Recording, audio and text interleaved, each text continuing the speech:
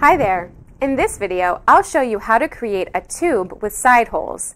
This is useful, for example, when you're creating a handle or a pole on which devices are mounted.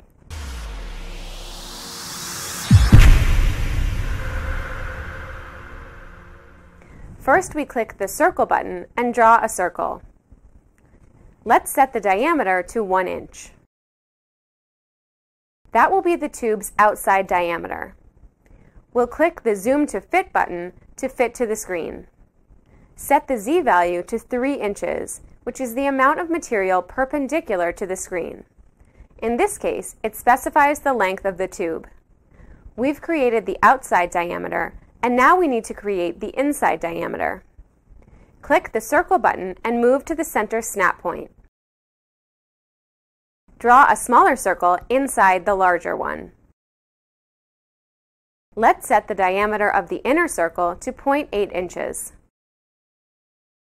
And set the Z value to air inside to make a hole. Clicking the pyramid button to check the 3D view, we have our tube. After closing the 3D view, we'll choose View Front to view the front side of the pipe. Notice that the side view is a rectangle.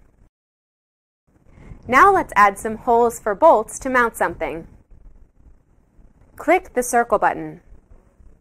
Move to the middle snap point at the top of the rectangle and draw a small circle. Let's set the diameter to 0.25 inches to clear a 1/4-20 bolt.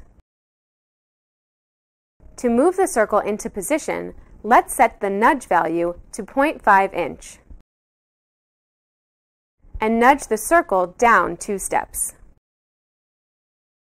To make the hole go through only one side of the tube, we will set the Z value to -0.2 inches. A bit more than the wall thickness. Let's run more holes along the tube. Push in the repeat button. Then, by clicking the nudge down button, we can make several copies.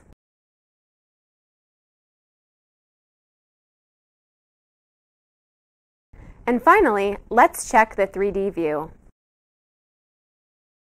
Our design is complete. Making tubular shapes is easy. Thanks for watching, and be sure to see our other videos for more useful tips.